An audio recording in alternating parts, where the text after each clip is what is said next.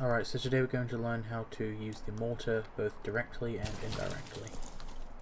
So first we'll start with direct. You hop into your mortar and you see we have this enemy as a mark. There are three main components to using the mortar. First is the charge, which can be changed by pressing the change fire mode key. It's the same as your ordinary rifle. And you need to pay attention to the two boxes on the bottom left and right of the targeting screen. So as you can see at the moment, on the bottom right we have ELV and REL.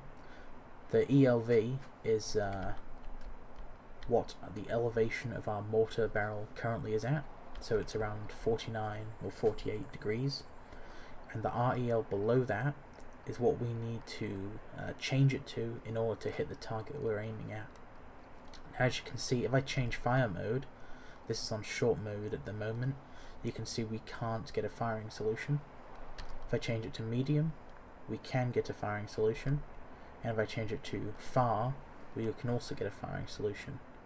If you noticed, when I switched it to medium, on the bottom left the TRV is 28, indicating it will be a 28-second travel time, and when I switch to far, that increases to 40 seconds. This can be used to double up on mortar strikes if you have a stopwatch on you. So we're going to firstly use it on a medium range first. We're outside of the short range band, which is why it will give us a X in the middle, saying that we cannot fire at that target. So you use the page up and page down keys to increase and decrease the elevation of your targets to your target. As you can see, the mortar's quite high up now, and all we have to do is line it up, pull the trigger. So yeah, even though we aimed at the target, the mortar landed over there, which is something we can expect to happen.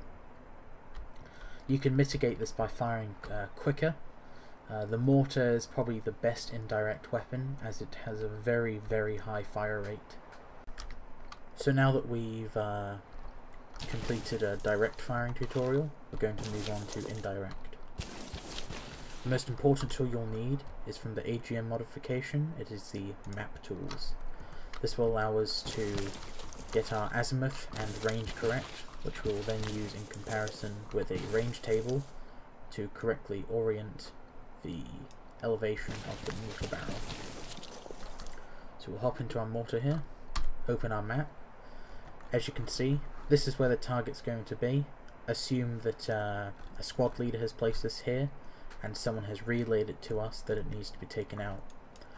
Bring up your self interaction menu on the AGM modification, and you'll see in the map screen this map tools button has appeared. Click that and you're going to hit show normal map tool. It'll probably spawn down in the bottom left over here. So what we want you to do is bring this black dot in the center of the map tool right over your position. You may need a GPS from this, or have someone else figure it out for you. Now what we're going to do is hold Control, left click at the same time, and drag the tool over to the direction of MT1. Sometimes, if the target is too close, you may need to switch to a smaller version of the map tool. It is still in scale, and you will not suffer from range difficulties as a result of it. I'll just delete those markers I placed. And you can see that we're roughly in line with the MT1 marker. And we can see that we now have an azimuth, which is 26.1, that's 27, that's 28, etc. If we close our map and quickly hop out for a second, we can see that on our map, on our compass, we have those same numbers on the outer ring of the compass. So we know that 26.1 is roughly over that direction. So we'll hop into our mortar and correct that. One problem with the mortar is it doesn't have azimuth, it only uses compass bearings. so you may have to substitute the azimuth for the compass instead. So that brings us to there, at 147. So we have the direction we'll be facing, but we don't have the range. That's where the inbuilt measuring equipment comes in on the map tools. So we're going to take the corner of the map tool and put it straight over MT1. As we're already oriented correctly, it will match up with our mortar position. So we'll take a note of we are at least 1 kilometer away. I'll quickly make a small dot on the map. Then we will move the rest of the map tools back over to this dot. Count up. The map tool goes up in iterations of 100 meters. So 100, 200, 300, 400. So we're just underneath 1,400 meters, as 10 plus 100, or 10 times 100 is 1,000. So we have 1,400 meters as our range. Now what we have to do is use a range table to figure out what elevation that our weapon needs to be at. So we've consulted the table, and according to the table we should be around 67.03 elevation, give or take.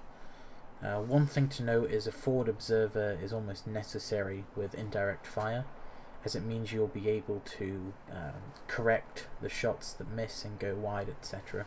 Because sometimes a missed shot may not actually be the mortar being swayed by wind, it may be your calculations are wrong.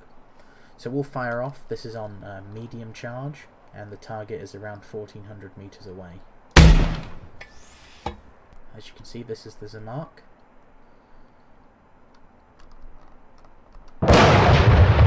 After 40 seconds the round impacted, and it is quite the ways off from where the Zamark was.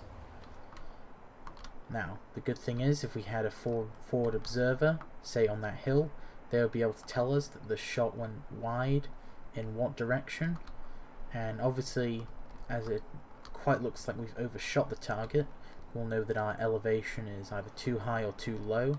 In this case it's probably too low, so we'll be able to bring that up, bring this in to somewhere that will be able to hit the target more effectively. So let's try 71 elevation.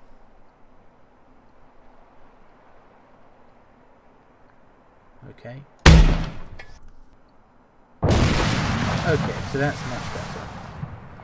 One thing about indirect fire with mortars is it is a very lengthy process without the artillery computer helping you, but it does mean you get a bit more I suppose intimate with the controls, and sometimes you can pull off more accurate shots than what the computer will let you do.